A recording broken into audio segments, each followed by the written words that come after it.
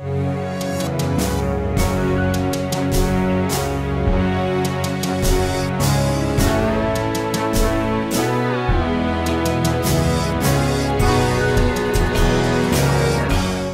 is the Alberta legislature in Edmonton. Come to Alberta, they told everybody. Come here, take advantage of the Alberta advantage. Alberta is now the fastest growing province.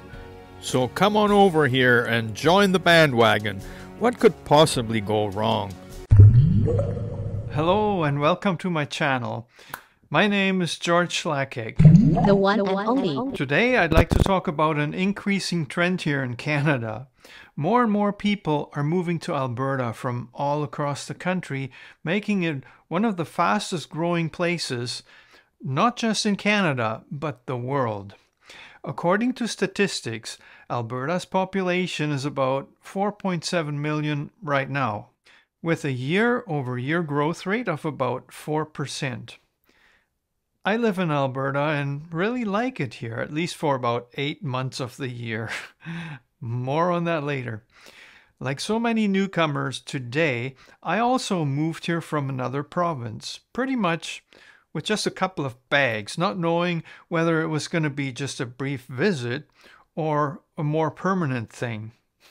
That was in early May of 2010. When I got on the plane in Toronto, Ontario, spring was in full swing. Everything was green and the weather was getting nicer by the day. Hours later, I got off in Edmonton and it was a winter wonderland. A freak snowstorm, my friend reassured me. It had been 20 Celsius already, but suddenly winter was back. Since everything was white, I had no way of knowing if there was any green under the 5 inches of snow. So I had to take her word for it. But at that moment, I wanted to go back to Ontario. Yep.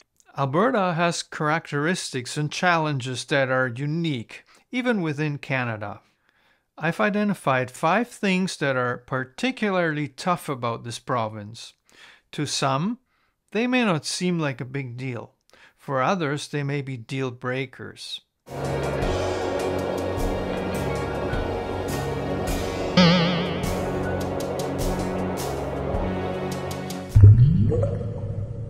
Number 1 challenge is the extreme weather variability. Alberta experiences a wide range of weather conditions throughout the year. Winters can be extremely cold with heavy snowfall, especially in the northern regions. You might be thinking, this is Canada and it gets cold in the winter. Yes, indeed, cold winters are common in most of Canada. But if you're coming from a place where minus 30 Celsius wind chills are a big deal a couple of times a season, with minus single-digit highs for much of the time, then you'll be in for a surprise.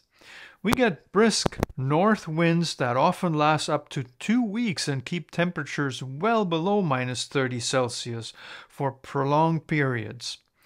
This isn't wind chill. That can actually hit minus 45 or worse depending on how hard it's blowing. I'll be honest, for the most part, I don't enjoy winter in Alberta. First snow usually falls in November. Edmonton does not clear residential streets, so this stuff stays around in various forms until April because it never goes above freezing for long enough to melt it.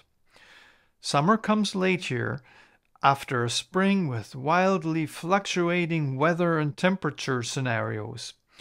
We're used to sleet and even snow for the late May long weekend, which usually marks the beginning of the real summer season. That can be hot and dry with wildfires and droughts. Wildfire smoke is nasty. But there are also summer storms here in Edmonton.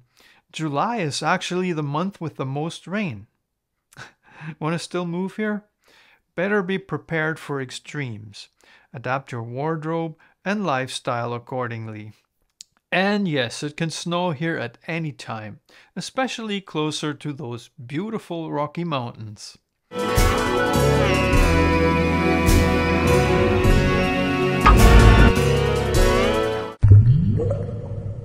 Problem number 2. Alberta's economy is heavily dependent on oil and gas. Over the years, there are cycles of what we call boom and bust. The job market can go from extremely good to very volatile within a short time following global energy prices. Oil companies are profitable when the price of a barrel is closer to $100, but they're losing a ton of money when it's down to $30. Even negative oil prices are not unheard of anymore. There goes your employment opportunity.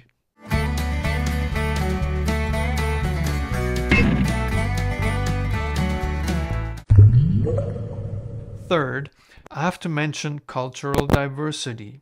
While Alberta is culturally diverse, it may not be as cosmopolitan as some major cities in other provinces or countries. If you're coming from cities like Vancouver or Toronto, you might find Edmonton to be more like a small town, despite its huge area and well over 1 million population. However, Edmonton and Calgary are by far the most culturally diverse places in Alberta. In smaller towns and rural areas, it's different. There will be far fewer amenities catering to specific ethnic communities.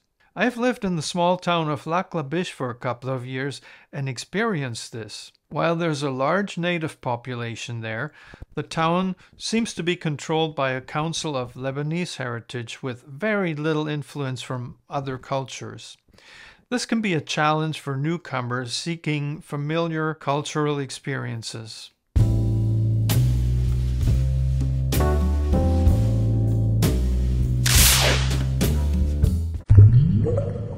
Problem number 4. Healthcare sucks in Alberta and it can get expensive. Yes, Alberta has public healthcare, but newcomers from countries with universal healthcare may be surprised by the additional costs associated with healthcare in Alberta. You may need private insurance to cover certain medical services and medications that were covered where you came from. Make sure you get all your dental work up to date before moving here.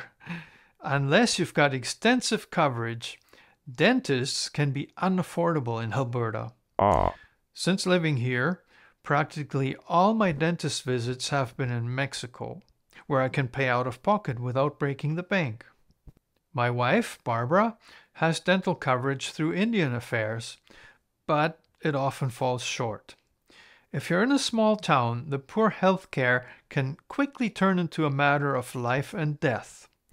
We recently lost a dear friend whose death might have been prevented if proper care or even an ambulance to Edmonton had been available. The ambulance took 8 hours to arrive.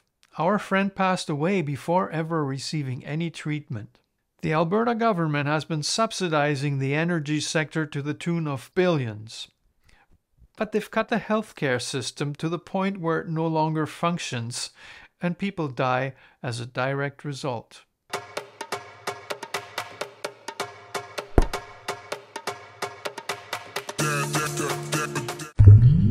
Number 5. Distance and isolation.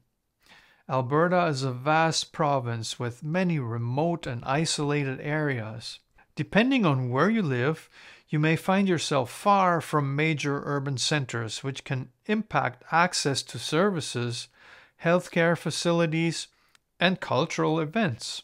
Long distances between towns and cities mean longer travel times and transportation costs.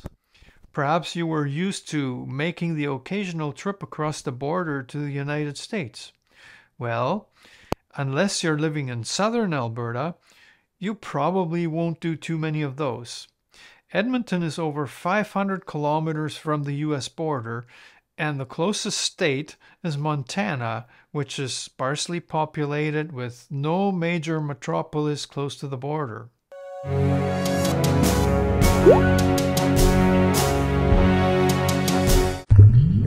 Number 6. Alberta is the car theft capital of Canada. I found this out firsthand. My pickup truck disappeared from our property and hasn't been seen for a year now.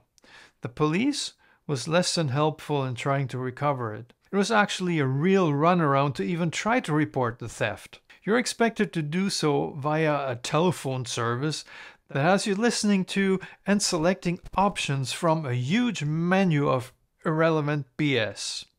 Even after I found a part of my truck myself a few days after the theft, the police didn't even make an attempt to follow up on that. It was a huge disappointment. Police is inadequate. While Alberta offers many opportunities and a high standard of living, it's far from perfect. I've given you only 6 of the most severe problems we face here in the province. But there are probably some more that I'm not even aware of anymore, having lived here for well over a decade. Are you a more recent newcomer to Alberta? Please share your insights in the comments section. If you're planning a move to our province, you may as well be informed about the challenges that you'll be faced with. Being prepared and informed can help you adapt better to the new environment. I hope you found this video useful. Please give me a thumbs up. And if you're new to the channel, consider subscribing. And I'll see you soon.